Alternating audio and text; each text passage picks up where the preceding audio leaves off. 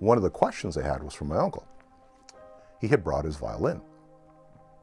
They're saying, "Why are you bringing a violin on vacation? You trying to escape?"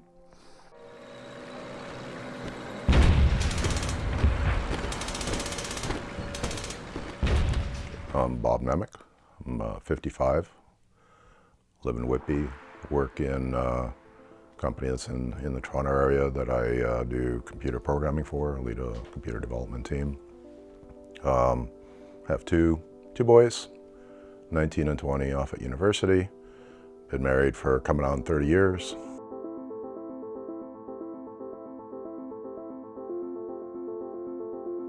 I was born in 1963 in Brno, in what was then Czechoslovakia, now Czech Republic. At the time, the Czechoslovakian government was looking at liberalizing some of its policies as a communist government, and they went too far as the Soviet Union, the Russian government was concerned, and they physically invaded the country in order to effectively overthrow the government that was there at the time. What I remember of it as a child were some of the military events that occurred. They kind of stick with you, even though I was only, just turned 5 at the time. There's a couple that stand out in my mind. One was standing on a streetcar platform in the middle of the downtown area of Brno and watching a tank come by. And I would have been short, 5 years old height. And if you think about how the tracks of a tractor look, they're very large. So from my perspective, this large wheel was coming by. Now I would have been maybe a foot or two away from this. Well, I'm on the platform, it's coming by me. And as the track comes down, I remember it coming down and coming where the cobblestones are. And as it got on the cobblestones, it was crushing the cobblestones underneath its weight. I remember that, really noticing the crushing of the stones as the tank goes by and the weight of it goes over.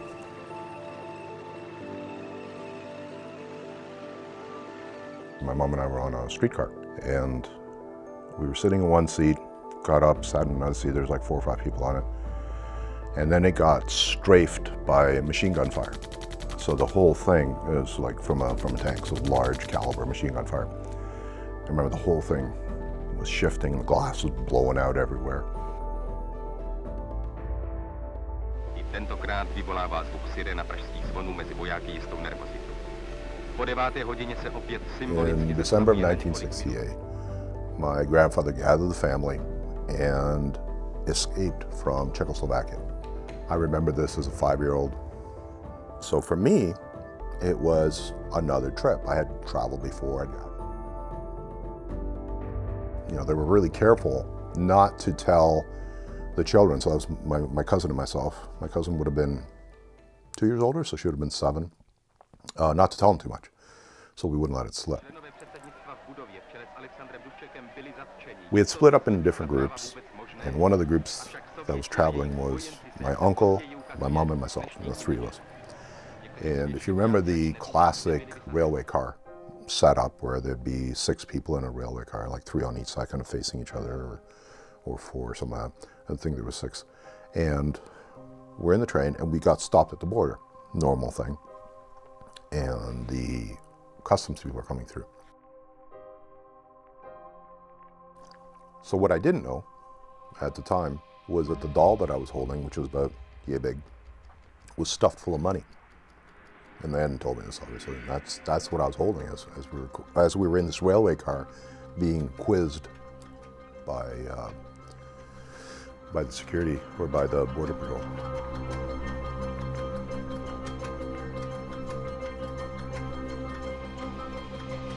One of the questions they had was from my uncle. He had brought his violin. They're saying, "Why are you bringing a violin on vacation? You trying to escape?" And my mom perked up and concocted the story of saying, "No, we're going to go visit his sick aunt in Vienna. She asked if he could bring the violin to play for her. He's going to come back earlier and bring my son, that she's going to stay back because she was a nurse to help take care of her." And that was the whole story. Evidently it was good enough to let us go. As that was happening, my grandfather at the time had gone through a challenging time in his life. Like he had been sent to Siberia for a couple of years by the Soviet Union, fought in the war and so on. So he had a very strong motivation to get his family out of there, looking at this as a bad turn of events historically.